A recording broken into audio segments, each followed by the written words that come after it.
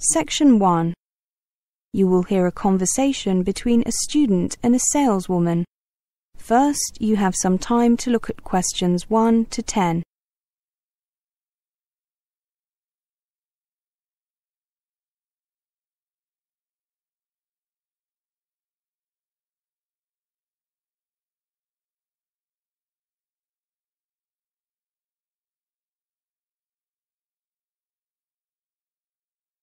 Now listen carefully and answer questions 1 to 10.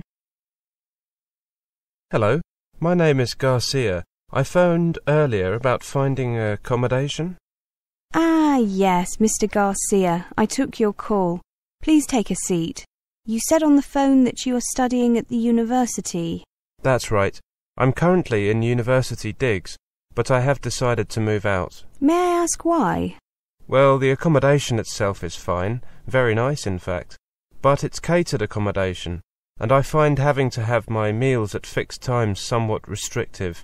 I tried to get into self-catering accommodation, but there's very little of that available, and as I will be a second-year student next academic year, I wasn't given a place. I see. We have many students coming to us who are in the same situation. Do you intend to live alone or share with someone? I have 2 friends, from Spain and from Colombia, who would like to share with me. We thought it would be a good idea to rent a small house together. Does that sound sensible to you?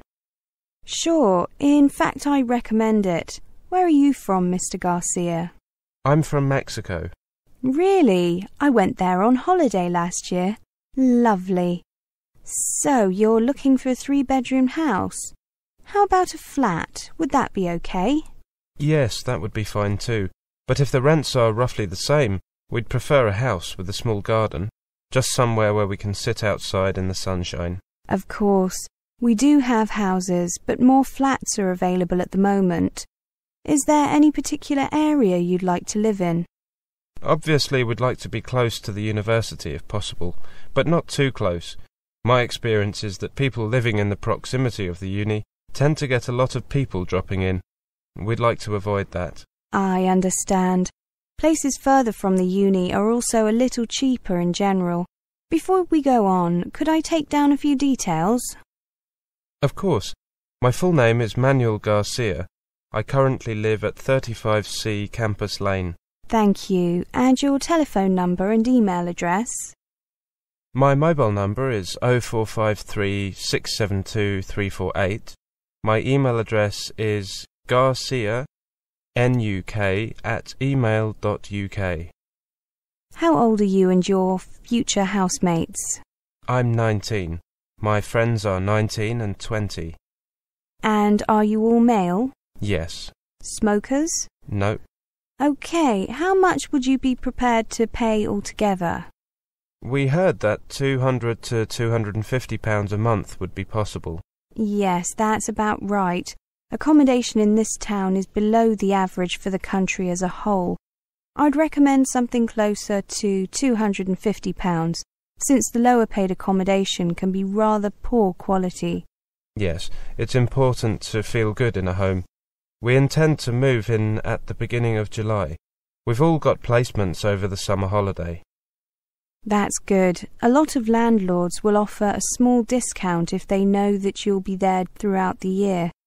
I think we'll find something decent for around £230 a month. I should point out that utilities are not included. I understand. We expected that.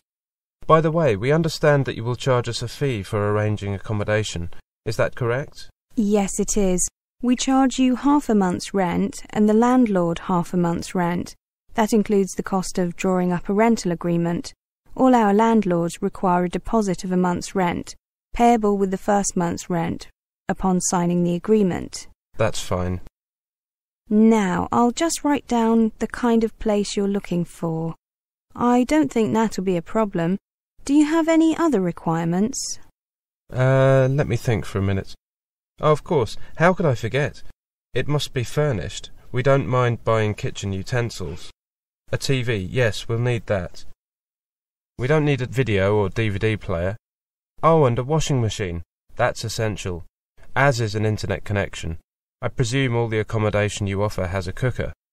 Yes, you don't have to worry about that. Do you prefer a bath or shower? We'd prefer to have a shower, but we're not fussy about that.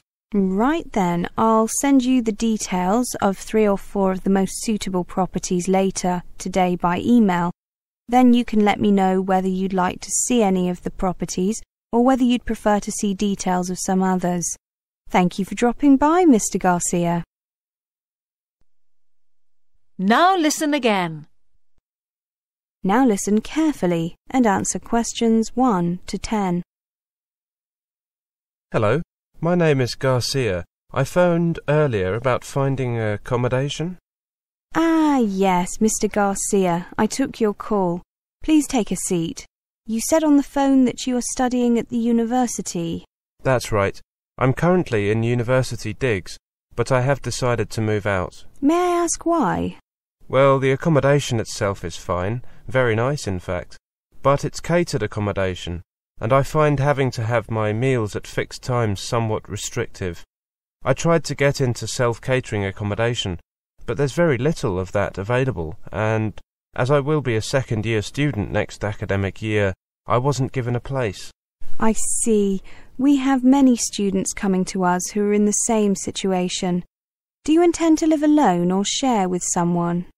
I have 2 friends, from Spain and from Colombia, who would like to share with me. We thought it would be a good idea to rent a small house together. Does that sound sensible to you?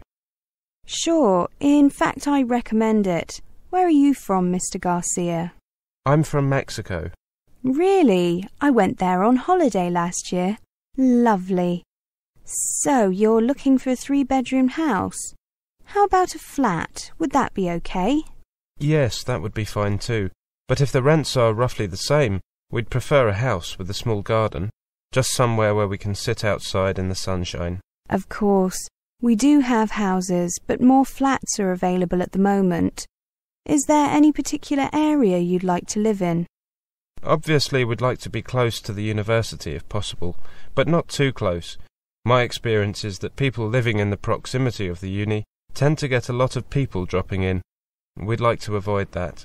I understand. Places further from the uni are also a little cheaper in general. Before we go on, could I take down a few details? Of course. My full name is Manuel Garcia. I currently live at 35C Campus Lane. Thank you. And your telephone number and email address? My mobile number is 0453 672 348. My email address is garcianuk@email.uk. How old are you and your future housemates? I'm 19. My friends are 19 and 20. And are you all male? Yes. Smokers? No. Okay, how much would you be prepared to pay altogether? We heard that £200 to £250 a month would be possible. Yes, that's about right. Accommodation in this town is below the average for the country as a whole. I'd recommend something closer to £250, since the lower paid accommodation can be rather poor quality. Yes, it's important to feel good in a home. We intend to move in at the beginning of July. We've all got placements over the summer holiday. That's good. A lot of landlords will offer a small discount if they know that you'll be there throughout the year. I think we'll find something decent for around £230 a month. I should point out that utilities are not included. I understand. We expected that. By the way, we understand that you will charge us a fee for arranging accommodation. Is that correct? Yes, it is. We charge you half a month's rent and the landlord half a month's rent. That includes the cost of drawing up a rental agreement. All our landlords require a deposit of a month's rent, payable with the first month's rent, upon signing the agreement. That's fine. Now, I'll just write down the kind of place you're looking for. I don't think that'll be a problem. Do you have any other requirements? Let me think for a minute. Oh, of course. How could I forget? It must be furnished. We don't mind buying kitchen utensils. A TV, yes, we'll need that. We don't need a video or DVD player. Oh, and a washing machine. That's essential, as is an internet connection. I presume all the accommodation you offer has a cooker. Yes, you don't have to worry about that. Do you prefer a bath or shower? We'd prefer to have a shower, but we're not fussy about that. Right then, I'll send you the details of 3 or 4 of the most suitable properties later today by email. Then you can let me know whether you'd like to see any of the properties or whether you'd prefer to see details of some others. Thank you for dropping by, Mr. Garcia. That is the end of section 1.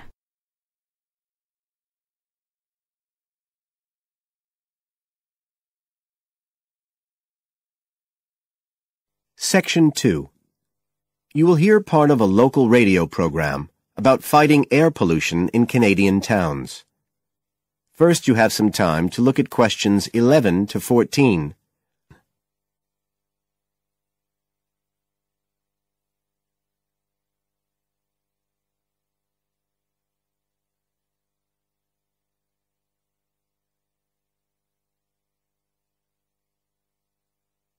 Now listen carefully and answer questions 11 to 14.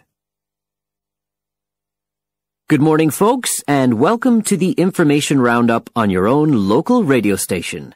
This is Larry Knowles talking to you this morning on Tuesday, the 25th of May.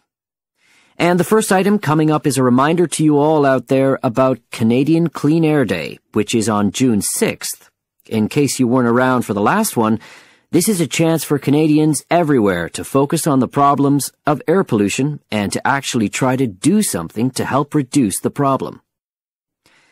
How many Canadians do you think die annually because of air pollution?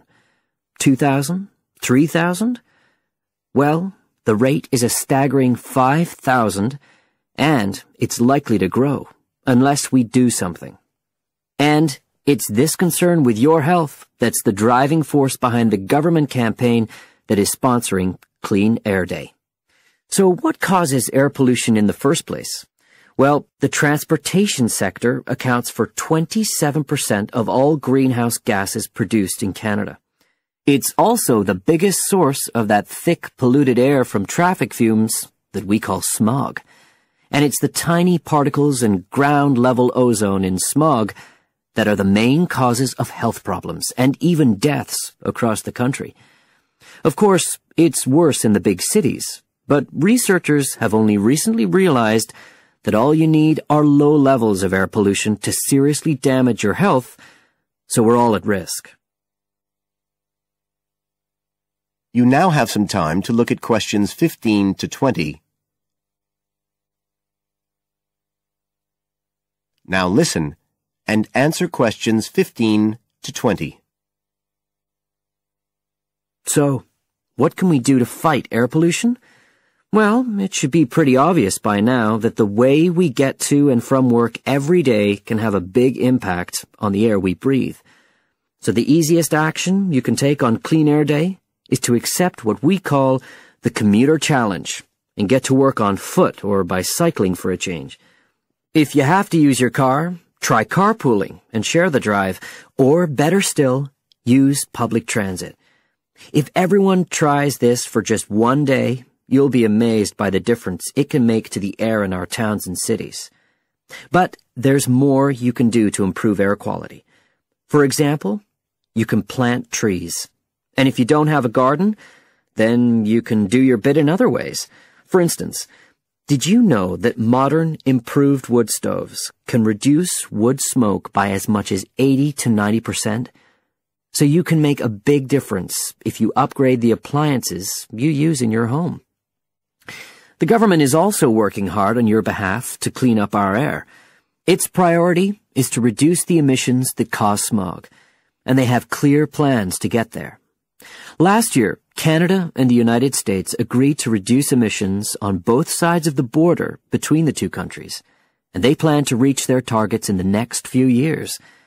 The government's also taking action to get cleaner fuels. It's already reduced the sulfur contained in gasoline, and it hopes to reach the reduction target for sulfur in diesel by next year. But the measures don't just focus on the motorist. the federal government's also working to reduce emissions from power plants and factories right across the provinces. You can find out all about government action and all the plans for Clean Air Day events. Now listen again. Good morning, folks, and welcome to the Information Roundup on your own local radio station. This is Larry Knowles talking to you this morning on Tuesday, the 25th of May. And the first item coming up is a reminder to you all out there about Canadian Clean Air Day, which is on June 6th. In case you weren't around for the last one, this is a chance for Canadians everywhere to focus on the problems of air pollution and to actually try to do something to help reduce the problem. How many Canadians do you think die annually because of air pollution? 2,000? 3,000? Well, the rate is a staggering 5,000, and it's likely to grow unless we do something. And it's this concern with your health that's the driving force behind the government campaign that is sponsoring Clean Air Day. So what causes air pollution in the first place? Well, the transportation sector accounts for 27% of all greenhouse gases produced in Canada. It's also the biggest source of that thick, polluted air from traffic fumes that we call smog. And it's the tiny particles and ground-level ozone in smog that are the main causes of health problems and even deaths across the country.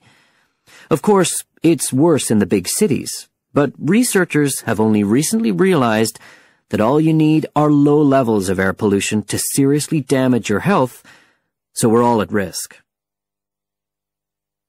Now listen and answer questions 15 to 20. So, what can we do to fight air pollution? Well, it should be pretty obvious by now that the way we get to and from work every day can have a big impact on the air we breathe. So the easiest action you can take on Clean Air Day is to accept what we call the commuter challenge and get to work on foot or by cycling for a change. If you have to use your car, try carpooling and share the drive, or better still, use public transit. If everyone tries this for just one day, you'll be amazed by the difference it can make to the air in our towns and cities. But there's more you can do to improve air quality. For example, you can plant trees. And if you don't have a garden, then you can do your bit in other ways. For instance, did you know that modern, improved wood stoves can reduce wood smoke by as much as 80 to 90%? So you can make a big difference if you upgrade the appliances you use in your home. The government is also working hard on your behalf to clean up our air. Its priority is to reduce the emissions that cause smog, and they have clear plans to get there. Last year, Canada and the United States agreed to reduce emissions on both sides of the border between the two countries, and they plan to reach their targets in the next few years. The government's also taking action to get cleaner fuels. It's already reduced the sulfur contained in gasoline, and it hopes to reach the reduction target for sulfur in diesel by next year. But the measures don't just focus on the motorist. The federal government's also working to reduce emissions from power plants and factories right across the provinces. You can find out all about government action and all the plans for Clean Air Day events.